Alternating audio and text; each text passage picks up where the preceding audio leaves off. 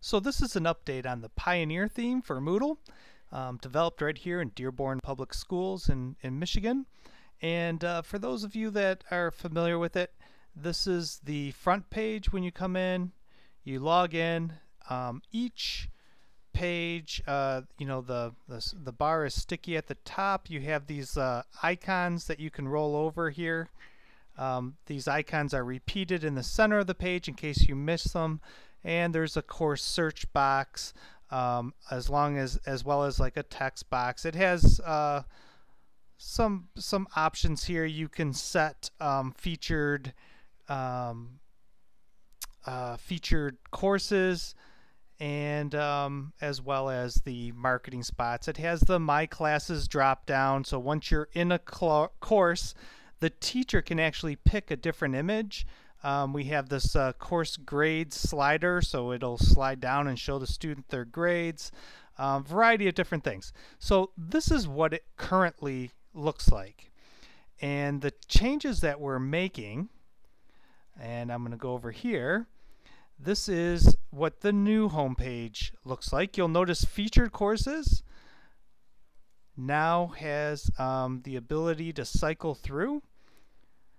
You'll also notice that the login has been revamped to kind of showcase the picture, as well as the navigation bar. You'll notice that once you get to a certain point, the bar becomes sticky and it sticks at the top of the screen.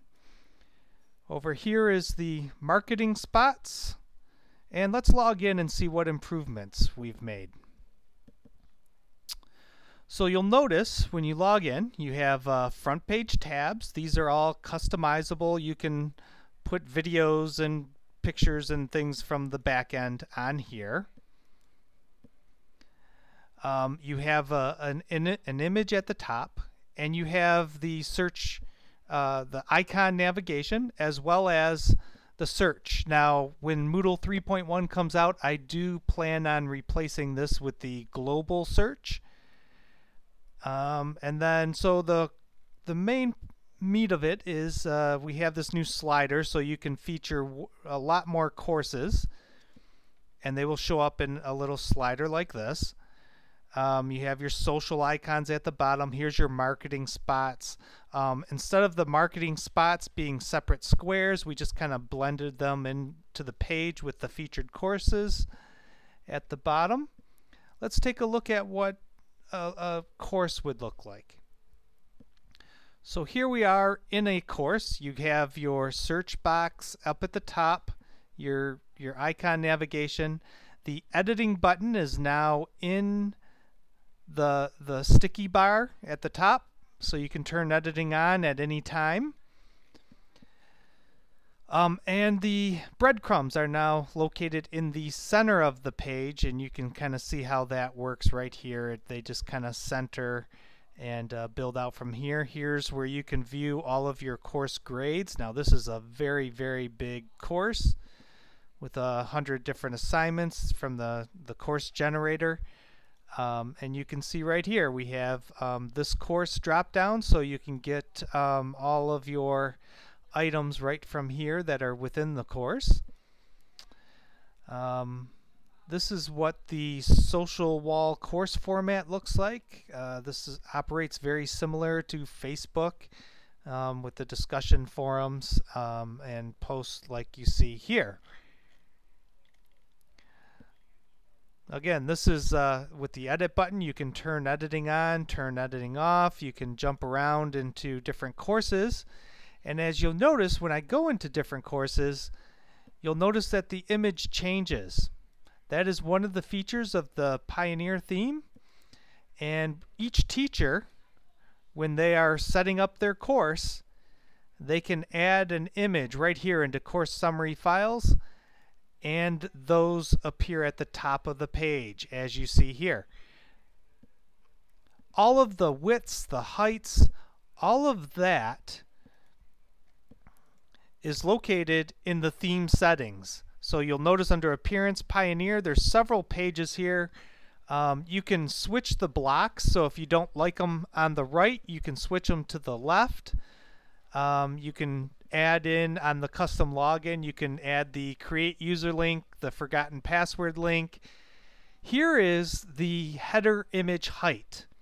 So you'll notice that there's different states. The front page header image is when you're logged out, so I always make that one a little bit larger. Once you get into the course, you can make it whatever height you want here. We can drop it down and make it real thin up at the top because some people don't like to do a lot of scrolling. So let's make it maybe 80. And then once you're inside the course, it'll drop down to 40 pixels.